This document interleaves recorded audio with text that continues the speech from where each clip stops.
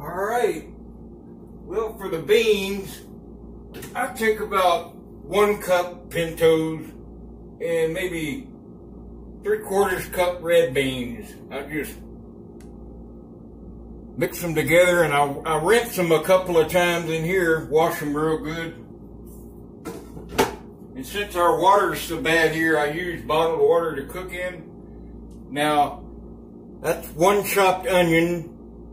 And these red peppers, they're actually, I couldn't find pimentos, so I just got some red pepper brand. Well, I empty those in with the beans. The water is not in yet, it doesn't matter. Now for the seasoning, I take 2 chili seasoning packs and 2 taco seasoning packs and put in the crock pot. Then I put my water on. That way, when I soak my beans, the beans draw in that seasoning. Otherwise, I know a lot of people soak their beans overnight with just plain water. Well, that's a more bland bean that way. So I will mix all this together and get the crock pot on. And now that I got all that together in my crock pot, always use a wooden spoon when I do beans. It just does a lot better, I think. Mixing the seasoning packs, the peppers, the onion, the red beans, the pintos. Now it's going to be, since these are dry and not soaked, it's going to be a good 10-12 hours of cooking. But I couldn't find a ham hock either, so I got some pork. It's almost like bacon, but it's side meat. I'm gonna add that whole thing. And it'll fall apart. Once it starts cooking, it'll separate. And put the lid on and just leave it on high. Just keep checking and adding water to it. Alright, for the homemade cornmeal, our cornbread, we're going to get a cup of all-purpose flour, 1 cup of yellow cornmeal, just plain cornmeal. And I grew up with sweeter cornbread, but I really didn't like it as much as I like not as much sweet. So instead of a 1/4 cup sugar, I put maybe 2 tablespoons of sugar. Then we're going to take baking powder. Now, if you look and see that line right here on the can, that's so you can even off the teaspoon. So, I'm going to do 1, 2, 3, 4. Now, this makes about 4 or 5 servings. I'm going to preheat the oven to 425. And go ahead and mix. Now your salt, you can put about 1/2 teaspoon, quarter teaspoon. Now for the liquid ingredients, you want about 1/4 cup cooking oil. That goes in, and 1 cup whole milk.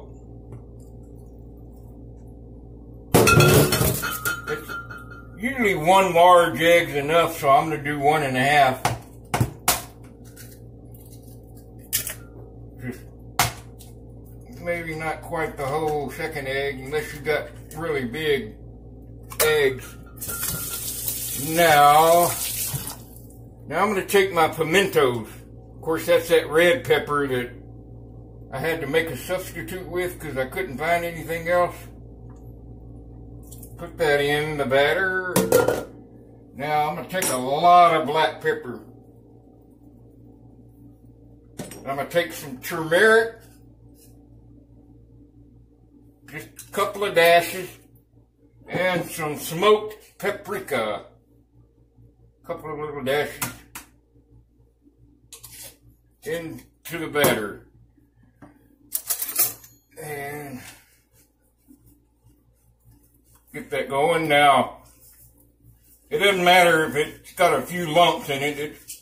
that ain't gonna hurt anything. When it's homemade, it really doesn't have all them other ingredients that boxed cornbread mixes have. They actually put ingredients in there to help it mix better. This way, this is healthy for you here. It's all just straight up one good ingredient after the other.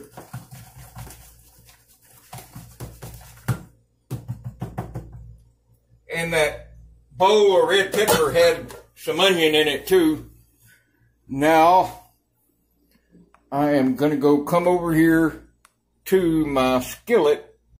Alright, you're going to heat your skillet up for a couple of minutes and take salted sweet cream butter and just kind of rub it. You don't want to get the skillet hot where it's boiling, just hot enough to melt the butter.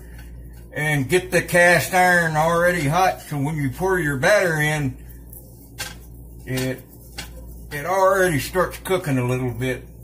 Since it's going to rise pretty high, you want to do the walls of your skillet too. Do a little bit above, that way it drips down during baking and really gives it a nice brown texture. Now we got that. It don't matter if it's boiling a little bit. Now take your batter we just made. I should have done a double, because I could live off this cornbread. Everybody loves it. Now you just want to kind of mash it down a little bit. This is going to be thin cornbread. That's why I should have done it double. Alright. Now it goes in to preheated oven. I usually do 410 on mine because my oven's a little off. Alright, time for the cornbread to come out.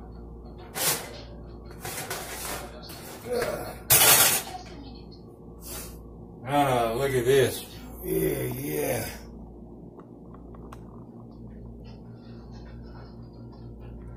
Perfect. Look at them big chunks of pimento peppers.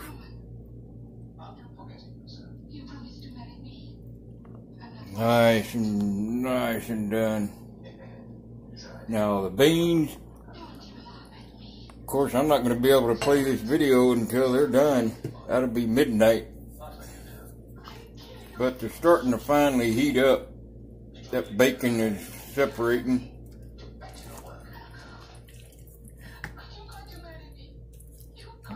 Sometimes I'll take some Jimmy Dean ground sausage and put in my beans too.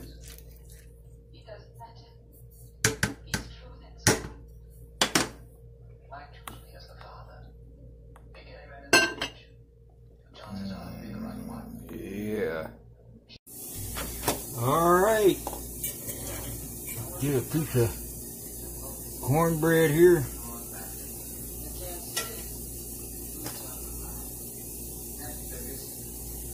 And